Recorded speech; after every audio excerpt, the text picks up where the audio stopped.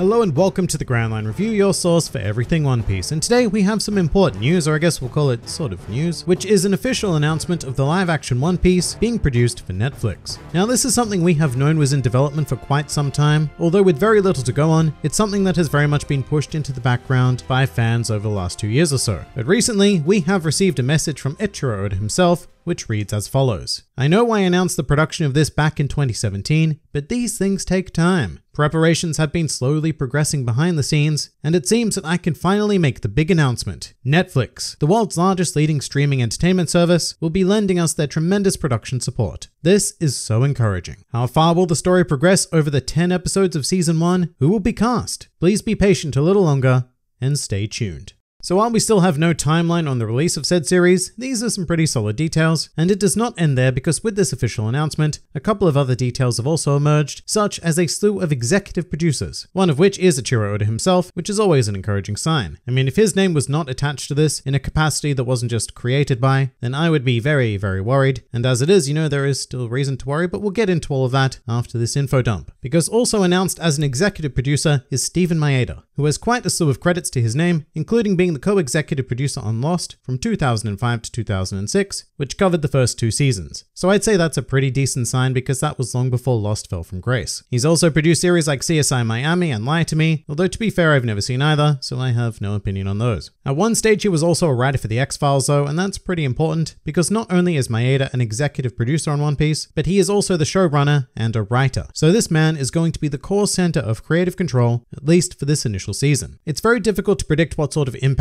he will have on this development of One Piece though, because Maeda's entire CV, or at least what I'm personally familiar with, consists of properties that act as more of a serial of the week kind of format, and none of them even come close to the tone or style that One Piece presents. Although to be fair, very few stories in this world do. With that said, I do find it very encouraging that Maeda seems to be genuinely excited about bringing One Piece into the live action realm, as you can see from his current Twitter profile, so he seems to hold quite a lot of respect for One Piece, so at this stage I can only feel encouraged by that.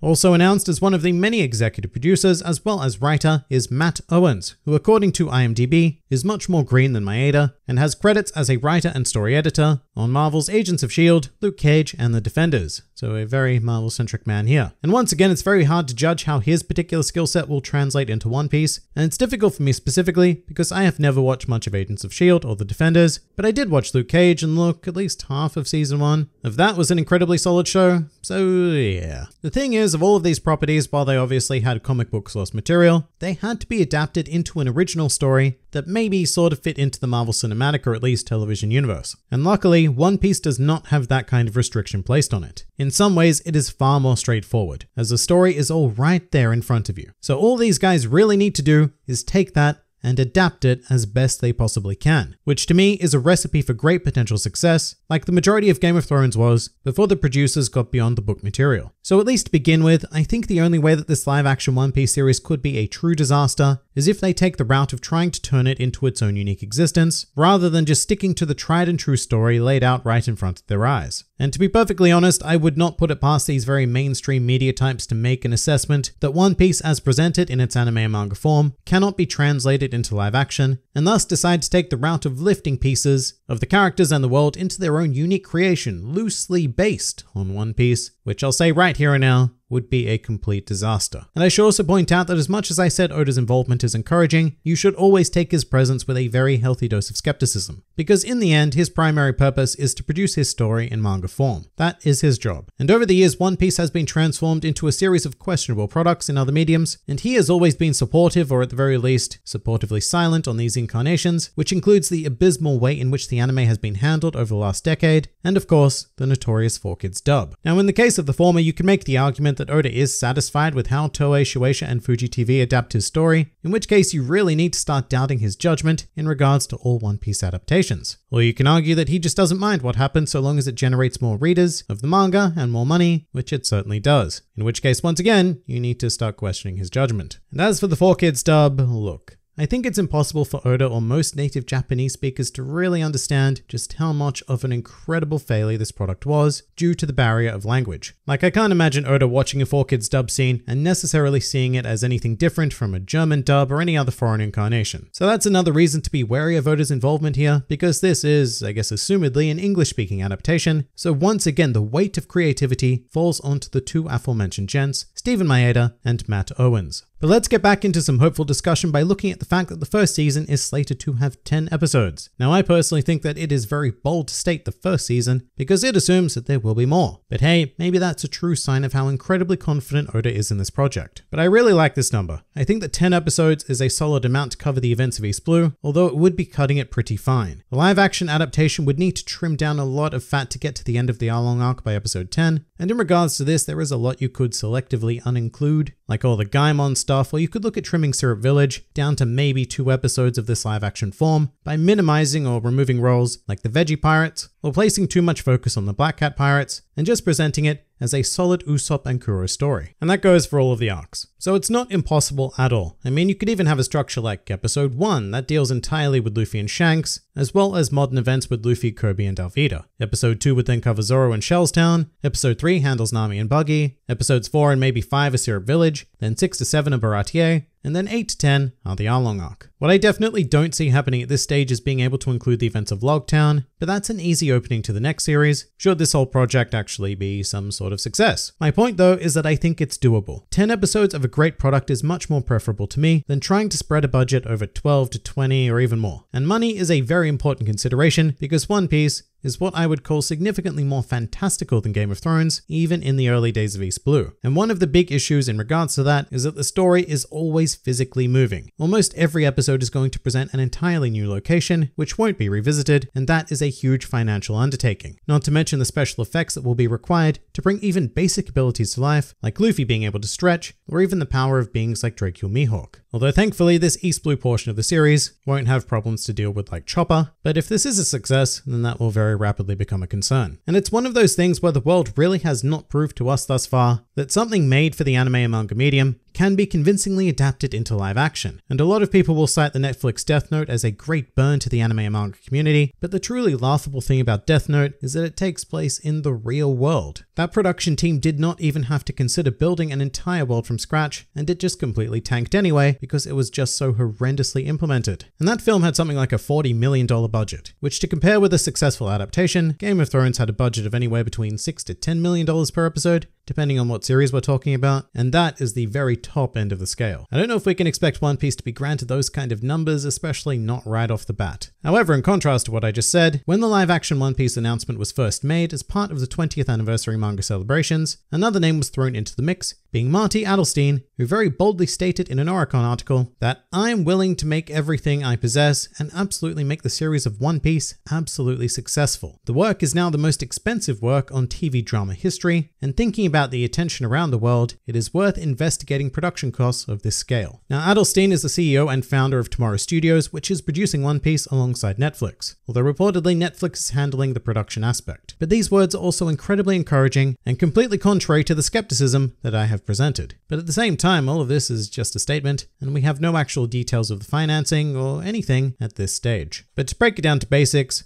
what this series needs to work are 3 things. Firstly, a plethora of driven and talented individuals to bring it to life, and we may have that judging from our pool of executive producers. Secondly, an arse ton of money to craft a world that even comes close to the sheer imagination that Oda pours onto every page of the manga, and it would seem that we may have that as well. And thirdly, and most simply, we need a faithful adaptation. Within the manga and even the anime, we have a direct recipe for success. And messing with that recipe would be a disaster, because it would force a domino effect of improvised decision making that will very quickly twist One Piece into something completely unrecognizable, just like the butterfly effect. The tiniest change will lead to radical repercussions, and I just don't think that a Hollywood-driven One Piece can survive on the concept of original thought. Just follow the intricately laid plans by Oda, and everything will probably be okay. And look, in the end, whether this project is fantastic or a complete disaster, I do think it will be a net win for the One Piece community, because let's take the worst case scenario. Let's say these 10 episodes are some of the worst television ever produced. It still pushes the One Piece brand out there and sparks people's curiosity about the original title, because to present some anecdotal evidence, when Death Note tanked, that was all I saw on the internet for about a week. Discussion and dissection of its failure, as well as the success and greatness of the original Death Note and its associated media. Granted though, I do have to admit that there is a chance that One Piece cannot afford to have another Western failure. One Piece has a disastrous history in the Western world that still impacts it to this day. But what this live action adaptation offers is the chance to turn all of that around and create an entirely new generation of fans. It's an insanely high risk, high reward proposal, but I don't think there's any sense in wanting to dismiss the concept straight away. If passionate people with a dump truck of money want to try and make this happen, with the blessing of Oda no less, then go for it. And whatever happens, I will be eagerly awaiting